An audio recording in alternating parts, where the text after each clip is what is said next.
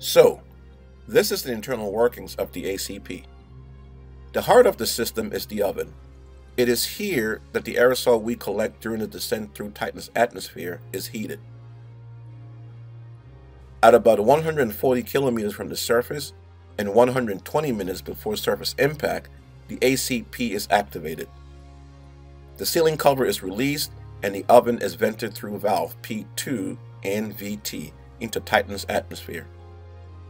This is to ensure that no foreign particles are in the oven when pyrolysis starts later on. As the venting continues, the gate valve is opened and the filter motor is activated to push the collection filter through the open gate valve and into the sampling tube. The filter is used to catch the aerosol particles as they pass through the sampling tube. 110 minutes before surface impact. High altitude sampling begins as the collection filter traps aerosol particles from Titan's atmosphere. 97 minutes before surface impact. As the probe descends, the atmosphere becomes thicker and the parachute becomes more effective in slowing down the rate of descent of the probe, which consequently slows down the airflow to the collection filter.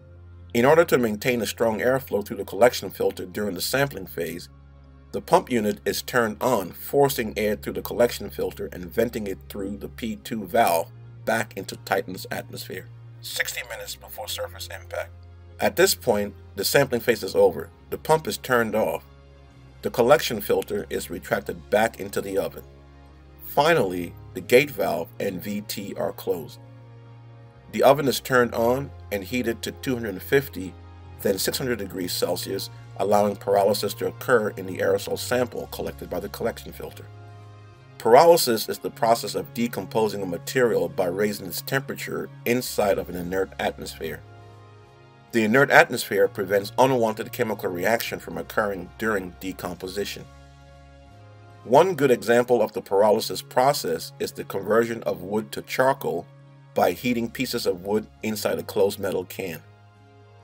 A small hole at the top allows the decomposing volatiles to escape, but prevents oxygen from entering the can that would cause oxidation. 46 minutes before surface impact. The gas product created by pyrolysis now has to be sent to the gas chromatograph mass spectrometer, GCMS. Valve V2, P1, C1, and C3 are now open. Valve P3 is also then open to allow pressurized nitrogen gas from the tank GT to force the gas product through the GCMS. The GCMS is really two instruments linked together, a gas chromatograph and a mass spectrometer. The gas product is first forced through a special tube inside the gas chromatograph by the nitrogen gas. As the gas product interacts with the inside wall of the tube, they will temporarily stick to it through a process called adsorption. This is different from the process of absorption, where one gas is permanently surrounded by an absorbing material. So, as the gas product is adsorbed by the tube, it slows down the rate at which certain molecules flow through the tube. The end result is that the gas product is separated in time based on the molecules in the flow. As the flow exits the gas chromatograph and enters the mass spectrometer, it will be one type of molecule at a time. This makes it a lot easier to determine the type of molecule in the flow and avoid false identification. The mass spectrometer used to identify the molecules is a quadrupole mass analyzer.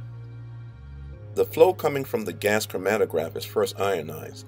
Once ionized, it's passed through a small hole into a chamber that has 4 metal rods. Only the vertical aligned pair is shown here for simplicity. The other pair is aligned horizontally. At the opposite end of the chamber is another hole which allows the ionized molecule to exit and then hit a detector. If no voltage is applied to the rods, then an ionized molecule will pass through the chamber unaffected and exit straight into the detector.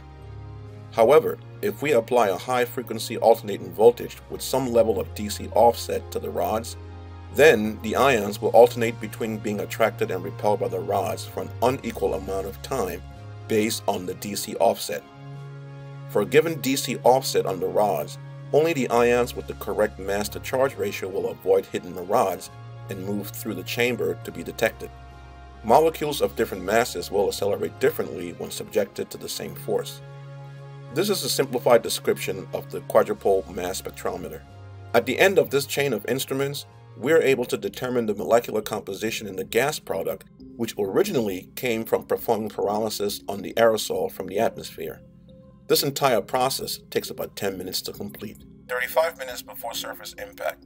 While the GCMS was analyzing the first gas product, the ACP was being prepared for the second sampling of Titan's atmosphere at low altitude.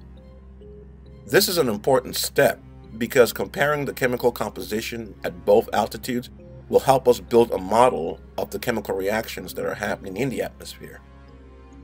So once again, we turn on the pump unit, open the gate valve, and extend the collection filter into the sampling tube. 31 minutes before surface impact. Pump unit is turned off, filters retracted into the oven, and the gate valve is closed. Oven is then turned on and pyrolysis begins. 12 minutes before surface impact. Gas product is transferred to the GCMS.